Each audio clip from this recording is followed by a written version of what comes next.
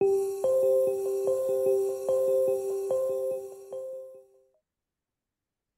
friends. It's Lauren Hunter with HSPJourney. I have with me today our beloved guest writer, Lori Cangilla. Lori, thank you for being with us again today. Thanks so much, Lauren. I'm so happy to be here. Lori is a highly sensitive person. She also runs a vibrant practice where she is a psychologist and coach and therapist with lots of sensitive people and sensitive people that struggle with things like performance anxiety and imposter syndrome. Tell us a little bit about your clients, of course, keeping everything anonymous, but where do you see a thread for HSPs with this concept of performing or speaking? Or I'm a musician, kind of as a hobbyist musician. And when you write about these things, it really touches me. And I see myself in a lot of the things that you describe. So what you brought this idea to me. What do you see out there? Yeah, well, partly I see this in myself too. As a writer, as a public speaker, there is a lot of opportunity to feel that performance anxiety and imposter syndrome. And I think for highly sensitive people, because we are so in tune with what happens in our bodies and what happens with our emotions, it's really easy to be paying a lot of attention to what it's like when we're in situations where we're performing in some way. And that could be as a musician, as a writer, as a speaker. It could be, someone who's training for an athletic event or someone who is baking a cake for a big family gathering. It doesn't have to be the kinds of things that we necessarily think of just as performing arts, um, or even just workplace performance. But I think for highly sensitive people, there's such a tendency to notice the ways that we feel uncomfortable, uncertain, and we're really sensitive to the feedback that we get from the environment. So if I'm giving a talk and I see somebody in the audience and they kind of make a face, my highly sensitive nervous system is going to race to, oh, they didn't like what I said, or I'm losing Right, them. And, maybe they're just uncomfortable or their phone rang, or, it might not have anything to do with what right, I'm.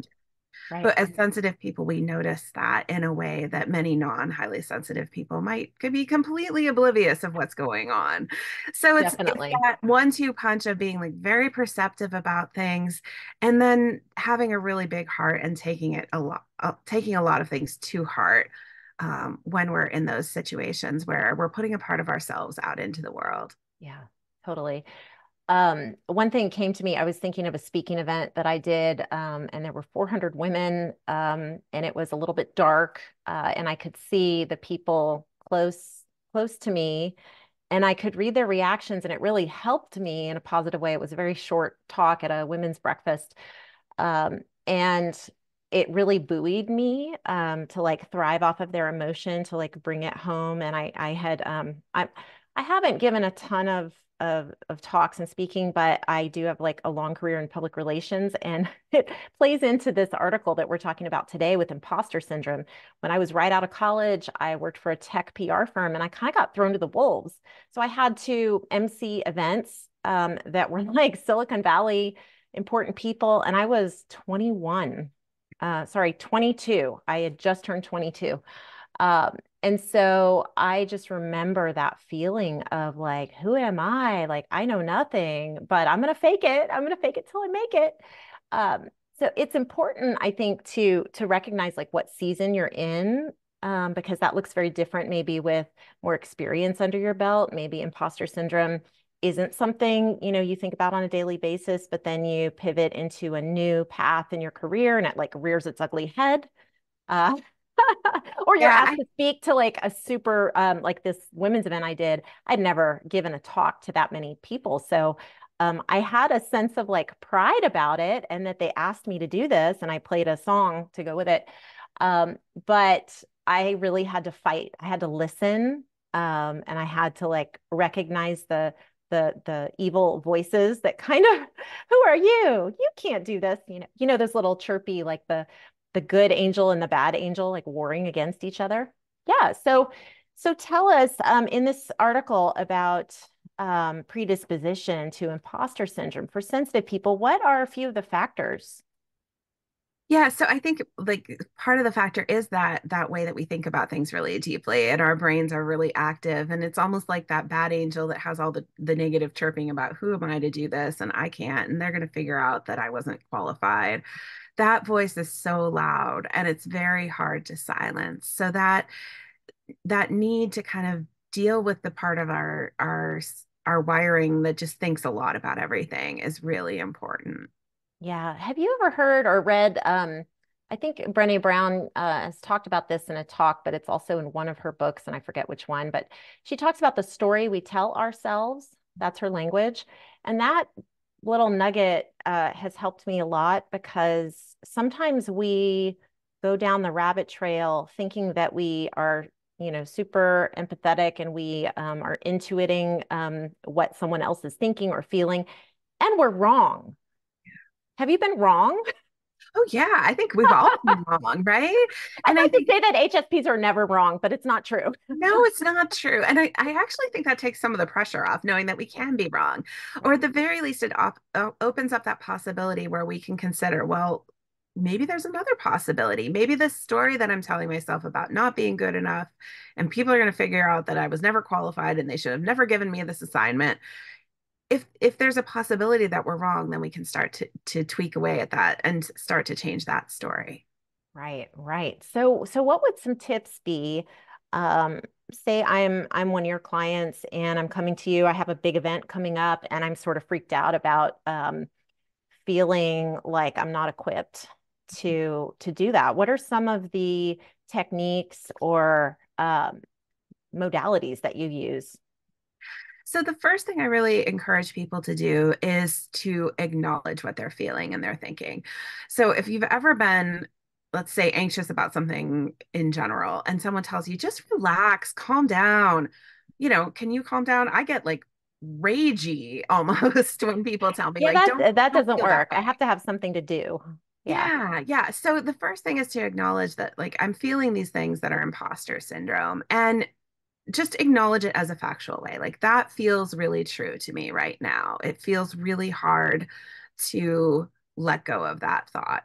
And then I think when we do that, we create just enough space in our emotions to be able to say, can I see this from a different perspective? Mm, And I encourage people to do a lot of work with acceptance and really just acknowledging, I feel this way, and I'm going to go ahead and do this event anyway. I feel like I'm not going to be ready for it, and I'm going to keep doing the things I need to do to get ready. So that you're teaching your nervous system and you're teaching yourself this idea of I can feel this imposter syndrome and I can allow it to be there and I don't have to argue it or attack it directly, but I also don't just collapse and give up and not do anything. I continue to take action in the way that I need to. And right. usually, when people can get some momentum in that process, it helps to automatically shift that story we tell ourselves. Hmm. We start to tell a story of like, yeah, I was having a lot of imposter syndrome, but I really did my best to do all of these things to get ready. And I talked with a friend who gave me a pep talk, and I spoke to my mentor about how to do this well. And here I am doing it, or I did it, and it wasn't as bad as I thought it was going to be. Right. I love how you bring in talking to a mentor or talking to a friend. I call I have a wellness team. Like I think of my therapist, I have a wellness coach that I get through my medical insurance, which is wonderful. And I have a chiropractor I go to. I have a medical doctor. I have a husband who's attentive. I have several good friends who I can go to talk through things. And so I think of that robust team. If you don't have a team and you're sensitive, think about creating, and it could be, you're in a coaching group or a therapy group or support group, and that can help as well. But um, airing out, airing things out, like that really helps and goes with that acknowledgement. I feel like when it's not, something awful that you have to every chances are other people are experiencing this similar things as you. And so when you go, hey, I'm kind of struggling with this, and maybe the person is like, oh, I've never struggled with that before. That's okay. If you're talking to the right person, they will support you and they will say, oh, wow, I haven't experienced that, but tell me about it. And then kind of going through that, walking, even journaling, um, I'm doing an inner child program right now, talking to your inner child. That can really help. And you connect with that little girl, little boy inside of you. And it's probably, they're probably scared. And so kind of unifying that what happened in the past and what happened in the future. Maybe you were asked to speak in elementary school and you had a terrible event and you froze up, and here you are 30 years later with a speaking opportunity, and that fifth grade event is still in your mind. And Yeah. I think you're so right. So much of imposter syndrome has those almost shameful feelings of like, I Mhm. don't feel like I'm good enough or worthy, or, people are going to think badly of me. And that just festers in the dark. That's part of why we have to start to acknowledge it to ourselves. And I love that idea of thinking about it as, who's your wellness team? Who are Yeah. the people who are your champions, who are really going to help you air that out and look at it and figure out what you can do to move forward. Yeah. Yeah. Well, that's great. Well, thank you so much for sharing. The full article will be linked below this video, and we're going to offer just a lot more detail and information that Lori has written about imposter syndrome. And she also runs a fabulous blog over at singularlysensitive.com. And this is an area of her specialty. So if you need some assistance with this particular issue, please feel free to reach out to Lori directly. And just thank you so much for lending your expertise to my audience. I appreciate that. We appreciate that. And we look forward to our next conversation.